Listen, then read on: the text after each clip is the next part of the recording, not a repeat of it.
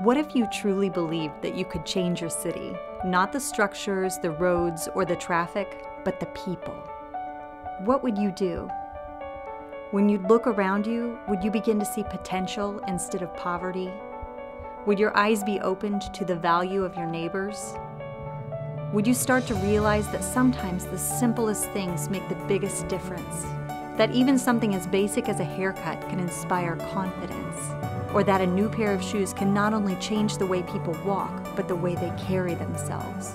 And would you begin to believe that providing health exams does more than just bring peace of mind, but has the ability to change hearts as well?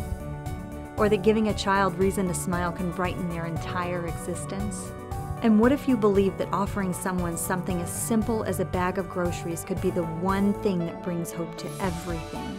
I came to the Convoy of Hope outreach today for the services offered because they're needed and helpful at the moment, very helpful. Everybody's constantly making sure that we have what we need, and if we need help finding anything, and there's just lots of people to help you. It's given us hope today. That's the hope we needed. Yeah, definitely.